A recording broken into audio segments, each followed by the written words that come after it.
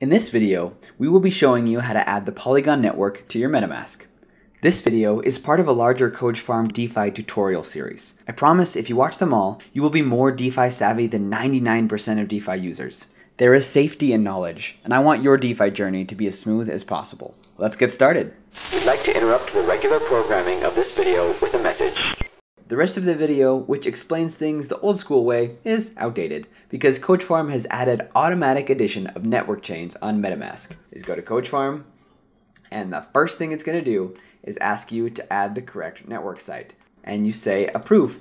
Boom, you're done. You can also do it for any of the other chains we will list on in the future. If you want to understand how an RPC aggregator works, feel free to jump to that section towards the end of this video. But other than that, feel free to skip the rest of this video.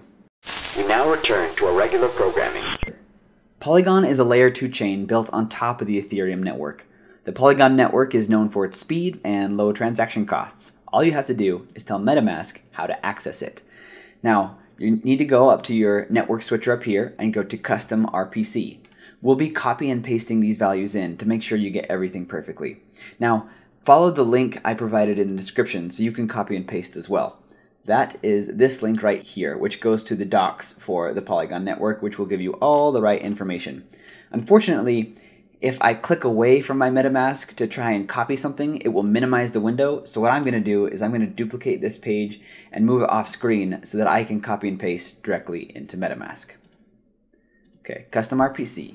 Quick side note, on mobile, you won't be able to see that Add Custom RPC button that I just clicked on. So you're going to have to click on the hamburger menu, go to Settings, Networks, and Add Network.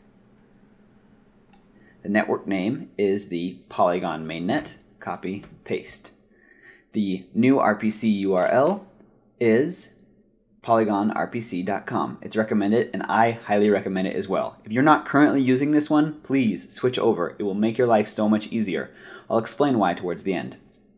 All right, copy that and paste. The chain ID is 137. You can see that right here. The currency symbol is MATIC. It labels it as gas token. MATIC is the native gas token of the Polygon chain. MATIC.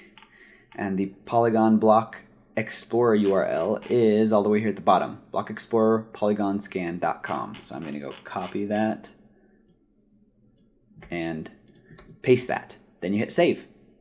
Now you have the Polygon mainnet set up in your MetaMask, and you'll show it says 0 MATIC because I don't have any MATIC on my Polygon chain. The next video will go over how to get funds on chain. Before I close though, I'm going to do a quick explanation about RPCs. Your Polygon network gives you access to your money on Polygon, but it doesn't hold your money. It's more like a road in and out of the Polygon city. I could delete this network. It should show me a little X right here. I'm surprised it doesn't. Oh, because I have to be off of it.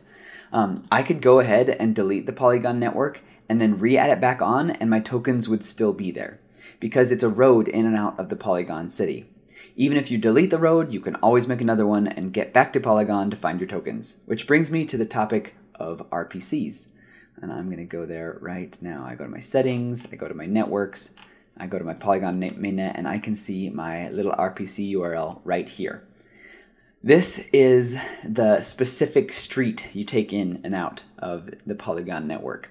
This specific RPC is great because it's an RPC aggregator. It looks at these like 14 different nodes and picks the best path.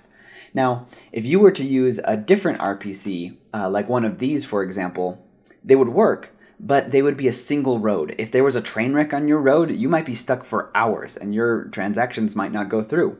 If there's a train wreck on one of these nodes, the RPC aggregator will be able to just pick a different one and get your transaction through nice and easy. All right, let's get some money on chain in the next video.